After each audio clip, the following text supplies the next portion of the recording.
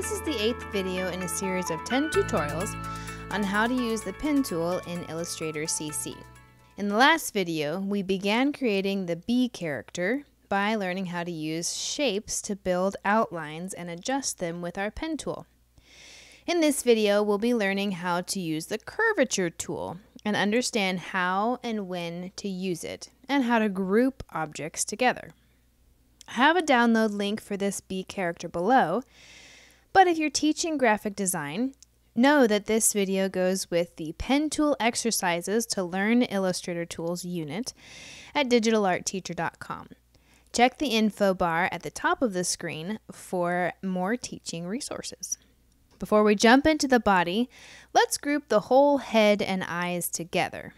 Grouping just ensures that objects always stick together. They may, of course, be ungrouped and adjusted at any time. To group what we've done so far, select all the shapes and click Command G. You can also find this in the menu bar here. Now let's move on to the body. Again, there are several different options when it comes to accomplishing tasks in Illustrator. You can use the Ellipse Tool to make the basic shape and come back and adjust it. Or go old school and create the curves as you go.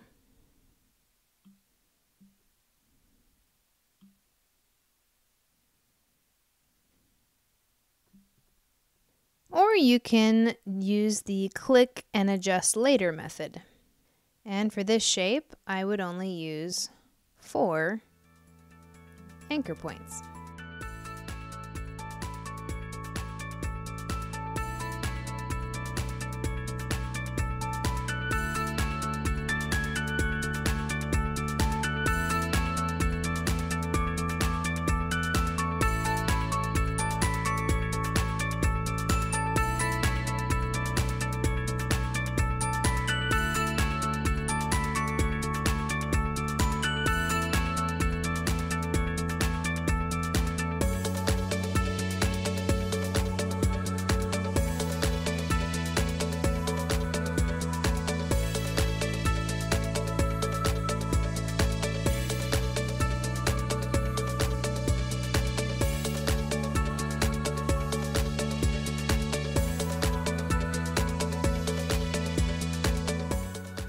Now you may notice that I do have a very odd point right here.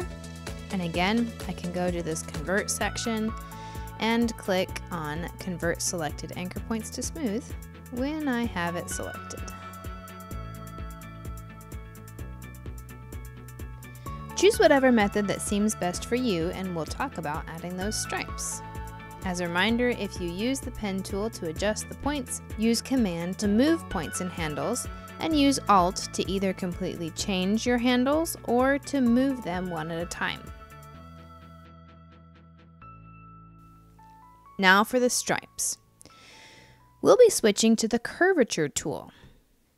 This tool is new to Illustrator CC, so if you're using CS6 or earlier, you'll just have to use the pen tool.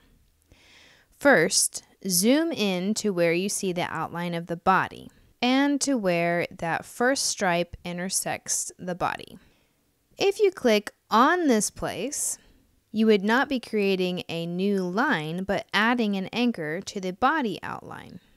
And since we have the Curvature Tool selected, it will also change the curve of the body as well, which is not what you're going for. So let's go ahead and undo that. Now when you click just to the outside of the body. Now zoom out so you can see the whole curve. We'll talk about why we're going to click outside of the body here in a few minutes. When you begin using the Curvature Tool, it will look like a straight line, but as you continue to click, it will curve out to make a smooth curve. If your curve is not perfect, you can always undo and try your curve again, or you could switch to the pen tool and use Alt and Command to adjust the curve. Alt can be used to adjust individual curves simply by clicking in between the anchors and moving the curve. It may be a little tricky to see exactly where to click when using the Curvature Tool. It will take some practice to master it. just remember that it is usually best to click where the curve seems to change. And Command click to end your line.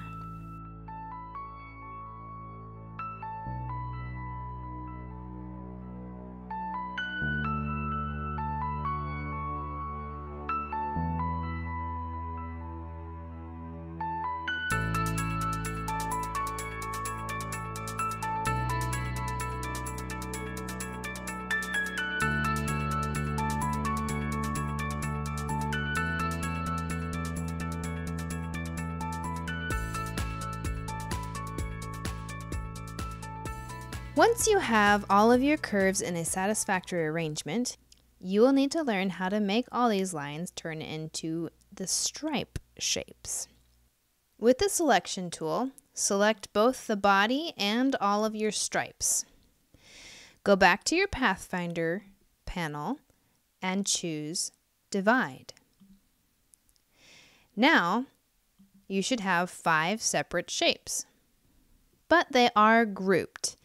In order to move and or adjust each one, you'll need to use Shift-Command-G to ungroup them. Now, they will be 5 separate shapes. And you can select several at once to recolor them. You may want to find out what this color is right here. So I'll double click the head to enter isolation mode. And if I click in here, I can copy the color, Command C, click OK, double click outside of the shape to exit isolation mode, hold down Shift to select those 2 shapes, and there I have them. And of course, you'll want to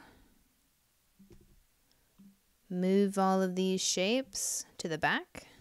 So right-click, Arrange, and send to the back. To keep these shapes from moving as you continue to work, you can Command-G to group them. And once you're finished, you can move on to the next video.